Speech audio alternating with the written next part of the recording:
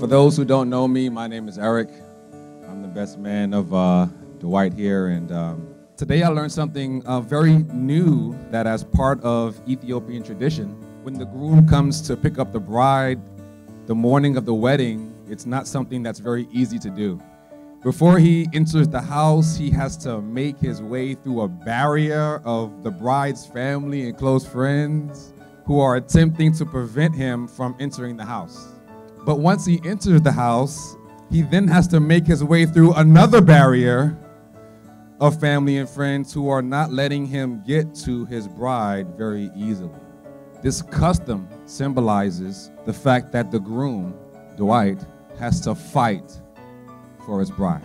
And as I witnessed this process, I couldn't help but see in it the Lord Jesus Christ fighting for his bride, the church.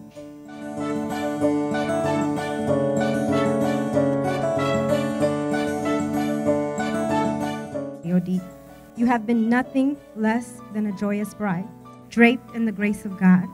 No epic meltdown, so present in the moment, and that's because this time you trusted the best planner for all the details, the Lord.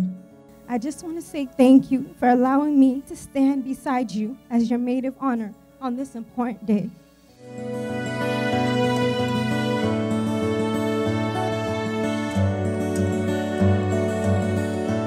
Since Yodit and Dwight started dating, I've been telling them, man, look, let me be your best man, right? I knew that I wasn't going to be his best man, but sometimes, you know, you got to shoot for the stars and land in the abundance of the clouds, okay? Can I get an amen?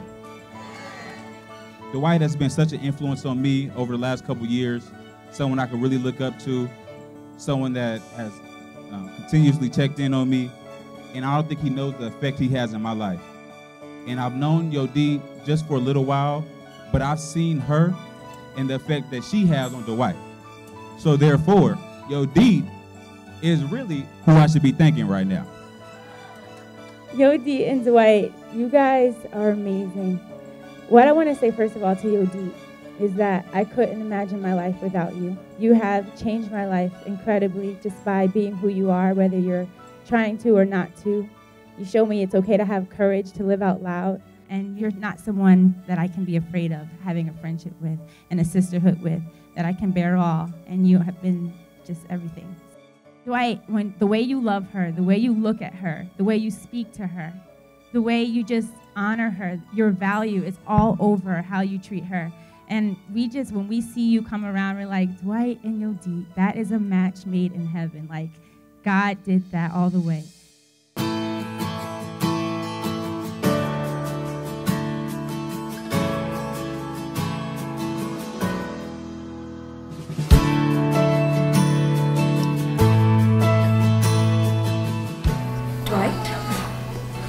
It's surreal to be standing in a place that I've prayed for.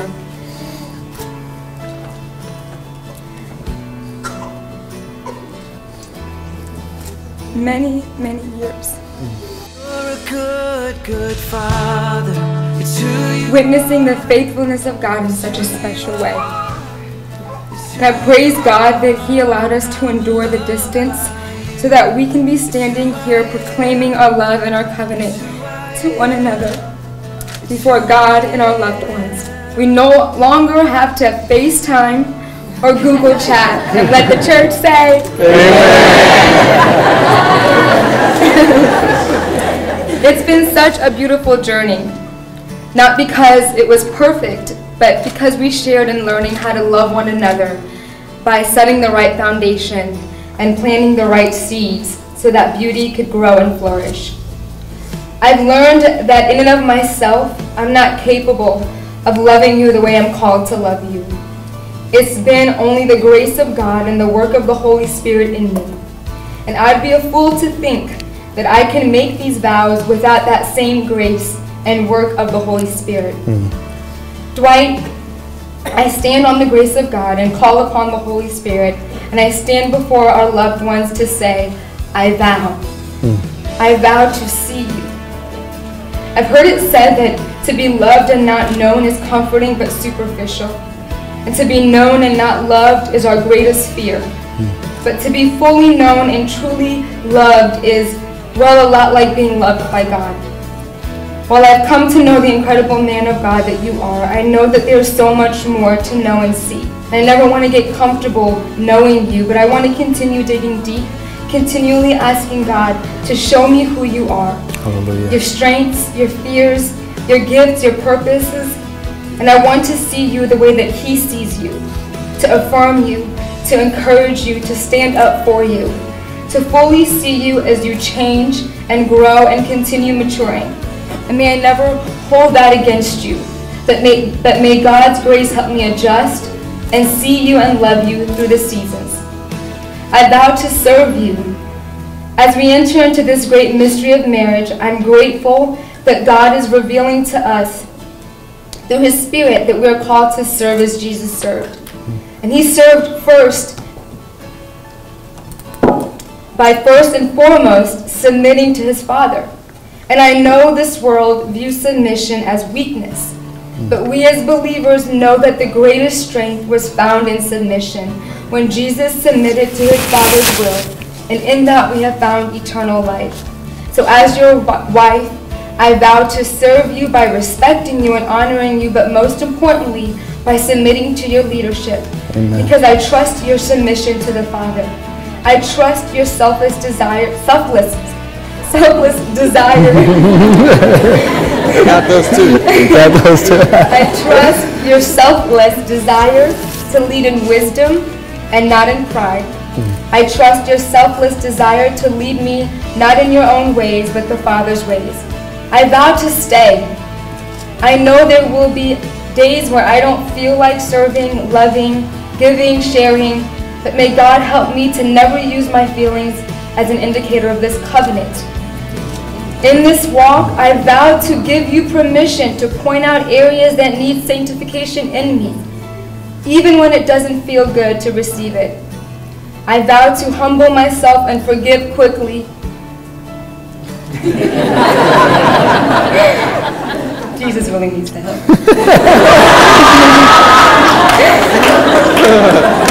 I vow to be faithful regardless of internal feelings or external circumstances. I'm committed to you, and more importantly, your holiness. Today, as we stand here before God and our loved ones, my prayer is that as beautiful as we look today, someday we will stand before God in such beauty that it will make these clothes look like rags. Hallelujah. And it's an honor as your wife Hallelujah. to be a part of that journey and process to getting there.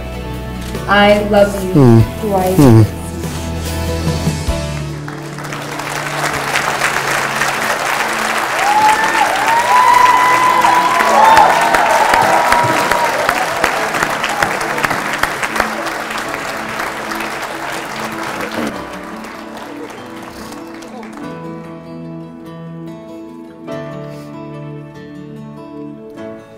It's really not fair to have to follow that.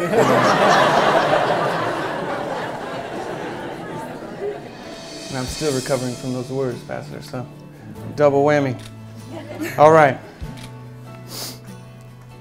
Let's see if I can make it through this chicken scratch here.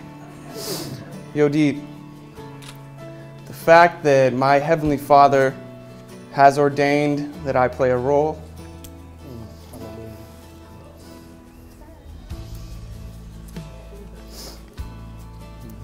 10 words. That I play a role in the amazing work He is doing in, through, and with you, His daughter, blows my mind. Even more humbling is that He is calling me to play the role of your husband, protector, friend, encourager, and accents on demand provider. I speak these words as a verbal expression before God and these witnesses of my heart's commitment to you. I promise to pursue conformity to the image of our Lord and Savior, our guide and friend, our Master and King, Jesus Christ. Whether or not I am able to deliver on any and all of the promises and vows that I'm about to make depends solely on this first promise. I promise to put you first and before myself because Christ laid down his life for me and for you. I promise to never leave you or forsake you in sickness and health, in long money and short money, in sadness and in joy. I promise to listen to you, to always seek your input and always elevate your insight. I promise to always be honest with you and speak the truth even when it hurts. I promise to share with you my entire heart, even when it's in pieces. I promise to always laugh at your jokes but never admit that you are funny.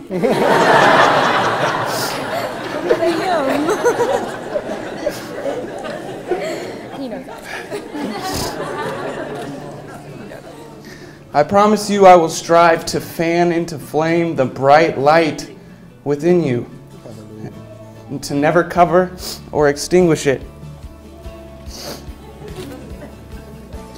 I promise to always assume a positive intent rooted and anchored in the love I know you have for me.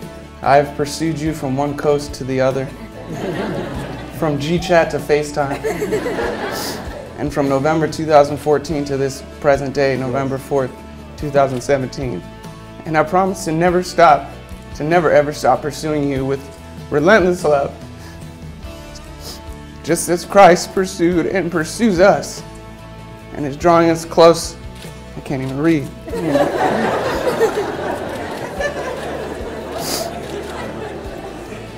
Just as Christ pursued and pursues us, drawing us nearer to himself every day. Yodit, you make me the happiest man alive as you join me in pursuing Christ as my wife. I love you, your lifer.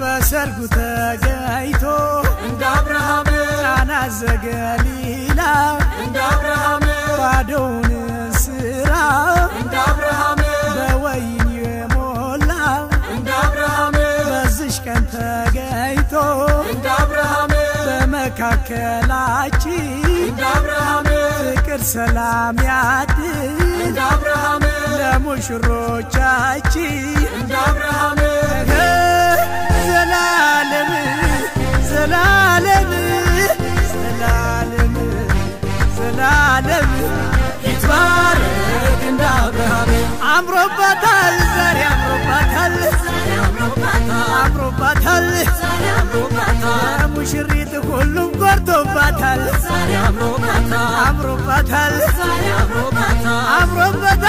ዛሬ አምሮባታል አምሮባታል ወዳይ ዘመድ ሁሉ መርቆታል